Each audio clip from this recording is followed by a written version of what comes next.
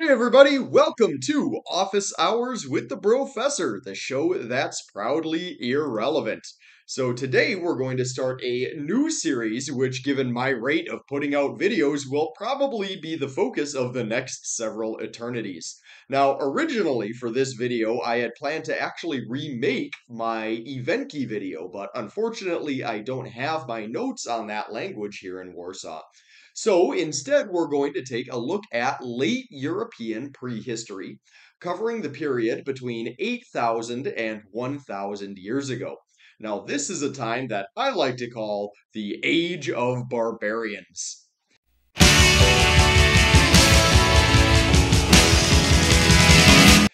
Now, earlier this month, I visited the Mecklenburg-Vorpommern region of Germany, and I was very privileged to explore the battlefield, where a bunch of Bronze Age badass bros got together some 3,300 years ago and fought to the death in an all-out boss championship battle royale.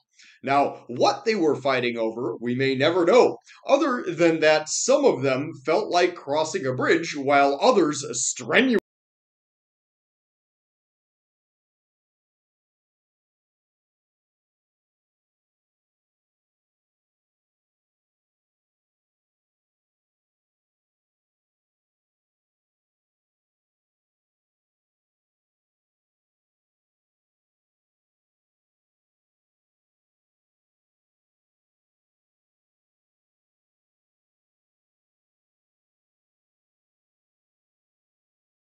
observable today in the form of disarticulated bones and weapons dredged up from the river, and the several surviving tombs dotting the landscape. Archaeologists think that at least 3,000 men took part in this battle, a huge number by prehistoric standards.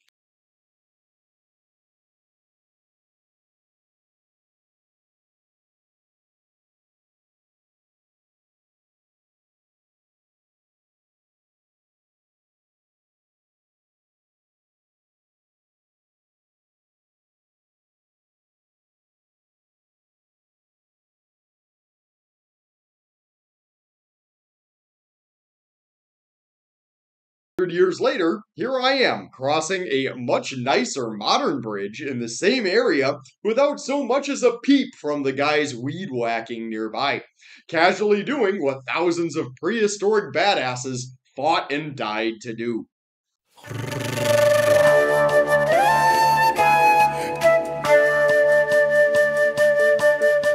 And here I am laying down in some poor schlub's final resting place.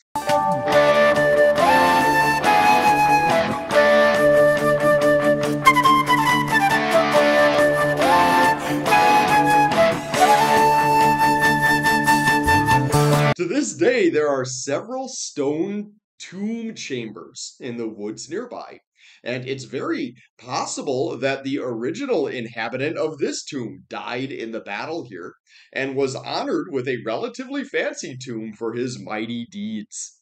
Now, the legacy of late prehistory is woven intimately into the landscapes, languages, and folklores of Europe to this day.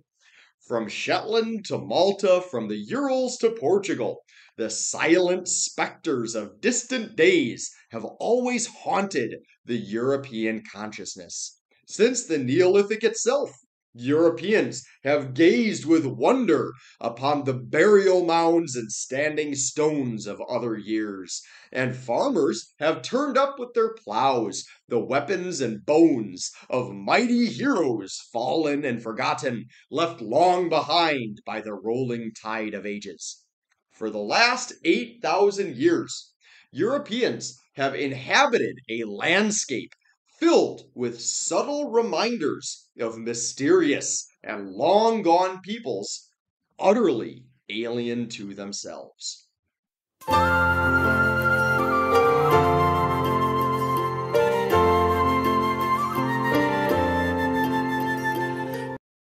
So, this is a video series covering a period of about 7,000 years from 6,000 years before the Christian era to 1,000 years into it. Now, given that Christianity is irrelevant for most of this series, I will attempt to follow the years ago format in my dating, as opposed to before the Christian era dating commonly used when discussing written history. Now, as I say, this series is going to focus on the cultures of the European Neolithic through to the Iron Age. And I'm going to call this whole period the Age of Barbarians, in keeping with my convention of using pop culture fun nomenclature to talk about real prehistory. And I've previously used the word cavemen to talk about Paleolithic populations in my last series because cavemen are awesome, and framing the discussion in those terms makes it a lot more fun. Likewise, I'll use the term barbarians to refer to Europeans of late prehistory. Now, as with cavemen, I'm stripping the word of any negative connotation whatsoever. While this term in popular parlance, connotes unsophistication and brutishness, I use barbarian as a complimentary term of endearment and admiration. For the purpose of this series, let's have the word barbarian connote resiliency, heroic deeds, and a rich, orally transmitted intellectual and folkloric tradition. We'll have it denote small-scale food producers of late European prehistory. You'll also hear me refer to Europeans of this time as those dudes, something I've done mentally for years now, in acknowledgement to the fact that we really don't know what they called themselves or what languages they spoke, many of them anyway, which were diverse in spite of many shared cultural elements. Now, the Neolithic through the Iron Age is, of course, a very long time, and although the peoples inhabiting Europe at this time formed many distinct populations in terms of culture, language, and genetics, I cannot help but be struck by the level of cultural continuity that existed throughout the period.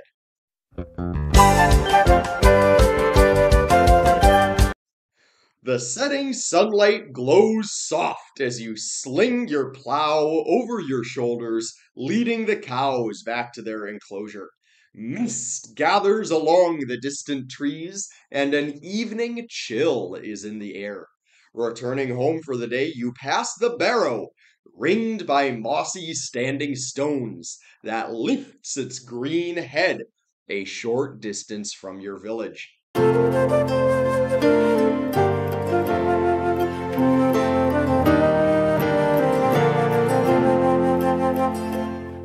What mighty king rests beneath this monument, or what primordial magic is sealed within, has been long lost to the ages. Your people may tell stories about an ancient battle fought here, its heroes sleeping with their treasures in the narrow halls of death. Or it may be that some sorcerer, fairy, or troll raised his dwelling here from the living earth. Whatever the case, it is clear to your people that the fertile lands you call home have been inhabited for a long, long time, whether by spirits or men. Tales of the ancients live on among your people in your oral history, for writing is an art yet unknown. Returning to the village, you cross the protective ditch and palisade to a ring of dwellings.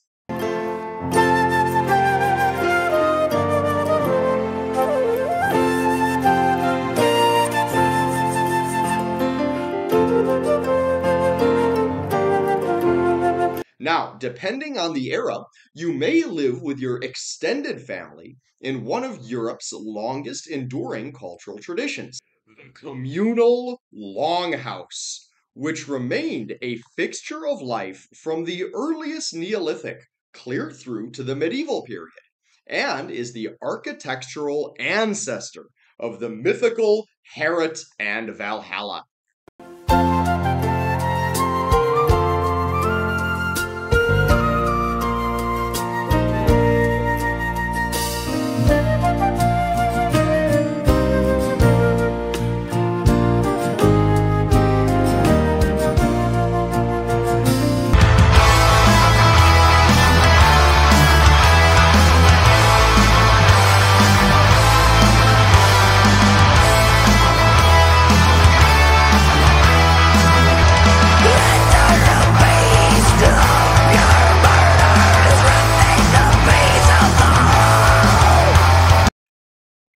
A typical village contains 2 to 5 longhouses or 6 to 10 single family huts.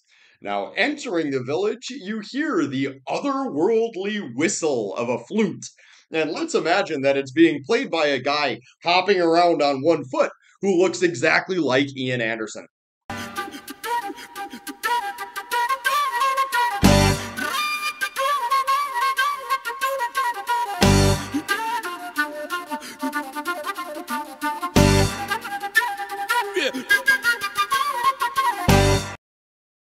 Now, after dropping your grain off at the miller, depending on the season, you walk into your family home, and the aroma of cooking meats fills your nostrils.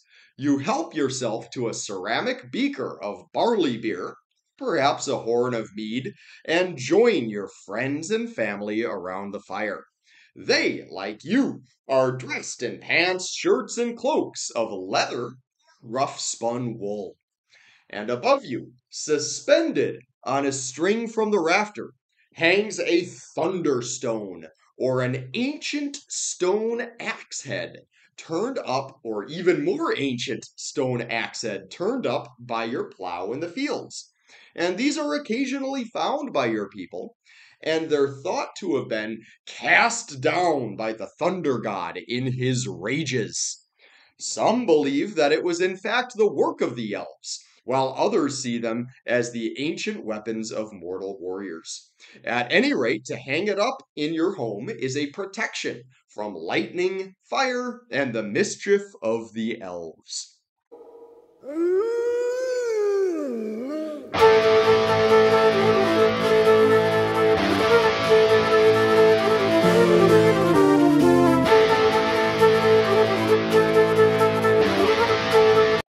Now, this scene that I have just described is a mundane one, depicting typical people living typical lives. But this story, this setting is remarkable in that it could just as easily describe life in the 6th millennium before Christ as it could life in the 1st millennium after. Consider also the pictures provided, which could reasonably depict life at any point over a period of thousands of years. Certainly, the details change over this period, notably in the introduction of metal tools, the religion practiced by the people, and the languages spoken. But if we consider these elements to be window dressing to the basic surroundings, cycles, and institutions of daily life, it is truly astonishing how little things change over a period of more than 6,000 years. From the 6th millennium BC, from Poland to Britain, you're basically living in a Jethro Tull song. Let's check over the same region in the 1st millennium after Christ, and you're still living in a Jethro Tull song. Sitting on the park bench, eyeing little girls with bad intent. No, not Aqualung Tull, you understand, but songs from the wood Tull.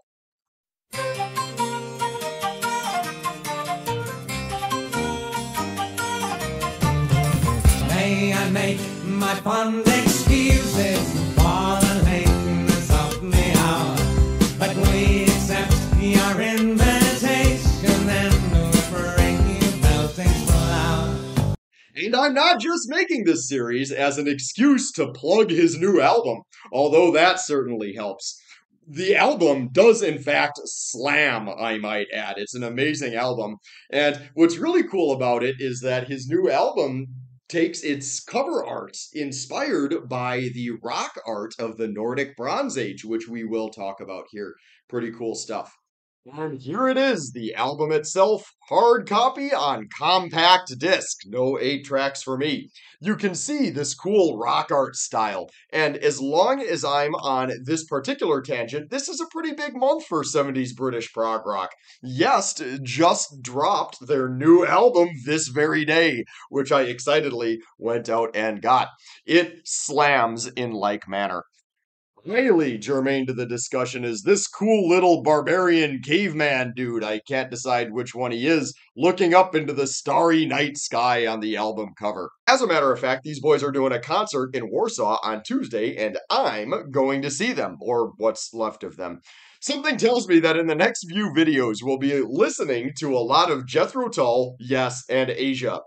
Oh, you ask, why Asia? Because the current iteration of Yes contains not one, not two, but three Asians. Half of original Asia and three-quarters of current Asia are also members of current Yes. So it's become less yes and more sure, how about? Chinese doesn't really have a technical word for yes. But anyway, it's basically Asia calling themselves Yes, playing Yes music. Pretty awesome.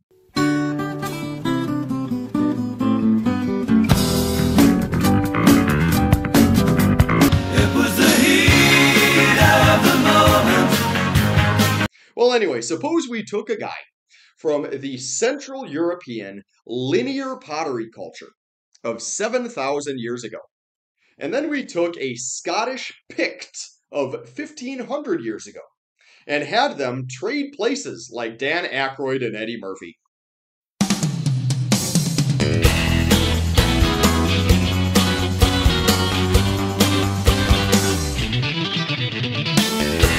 Each of them would experience pretty severe culture shock, and they would have to learn languages completely unrelated to their own. The presence or absence of technology, like the wheel, the sail, and domesticated horses, would be a pretty big deal too. The linear pottery guy would have to get used to a hierarchical pantheon of Indo European gods and goddesses, while the Pict would have to get used to a much more diffuse, animistic, and shamanistic religious tradition. However, each would find a comfortable familiarity in a surprising number of institutions that have remained more or less unchanged from one to the other. The communal hall or longhouse, the burial mounds and megaliths, the small scale farming and herding economy, and the endemic tribal warfare, including headhunting practices, are all elements held in common. Certain beliefs may have even crossed that gulf of time, including, but not limited to, a parallel world of elves and fairies, a psychedelic drug cult, and a belief that swamps and islands, as the meeting points of land and water, constituted special places where the natural and supernatural met. Once each of our time travelers has settled in, learned the language, and decapitated a few rival tribesmen, I think they would be pleasantly surprised by how at home they felt.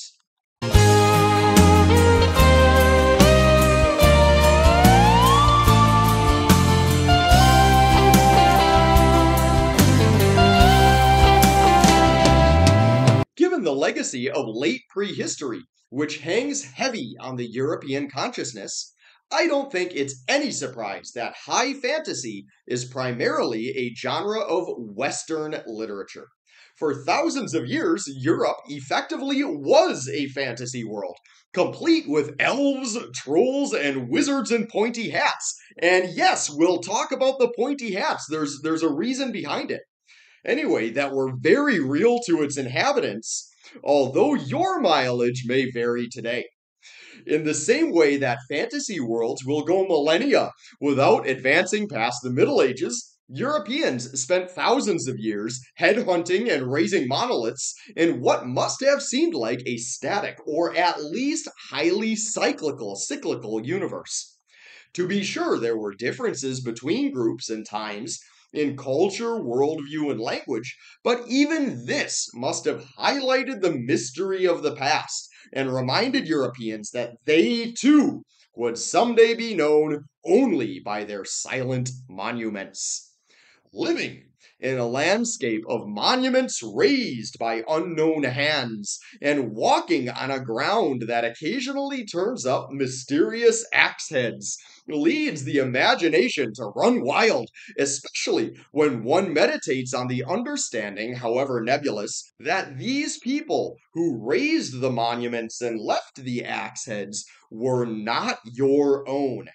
It is thus entirely unsurprising that Europeans would imagine a past age of magic and heroism for this time, especially given the absence of written records. As some of my viewers know, I am a massive Lord of the Rings fan, and it's easy to imagine how Tolkien could look at the weapons and monuments of prehistoric Britain and allow his imagination to conjure up kingdoms, heroes, and races now lost to time, just as Europeans have done since those very days. In a sense, Middle Earth was a real chapter in the story of Europe. Reading Tolkien's work, especially that chapter that got left out of the movie, unfortunately, about the Barrow Downs, where they got stuck in the burial mound and Tom Bombadil had to come and rescue them, really ignited my interest in this area of prehistory. Now, in the age of modern archaeology, anthropology, linguistics, and folkloristics, we are gaining a greater understanding of this long lost, late prehistoric European world, and its secrets are becoming known to us once more. By the way, along with Lord of the Rings, a somewhat guiltier pleasure of mine is Conan the Barbarian. Not altogether guilty, it's pretty good. I believe that Robert E. Howard would be thrilled to hear that the world of his imagination was indeed not that far off from reality. Conan would have felt right at home in most of the real world Hyborian age. This is, after all, a time when tribes and kingdoms rise and fall, a time of bloody battles and wise wizards, and a time when nubile priestesses seek out hunky partners for their fertility rituals. And that's right up Conan's alley. Well, anyway, our next video will talk about the conditions and players in the Europe of 8,000 years ago, and the generations of struggle between the hunters and the farmers, the shamans and the priests, the last of the cavemen and the first of the barbarians, or if you like, the caveman to barbarian pipeline. I just realized now, as I'm editing this video, that right after I said I would avoid using the Christian era dating, I fall right into that trap. Well, it's hard to avoid. Bite me.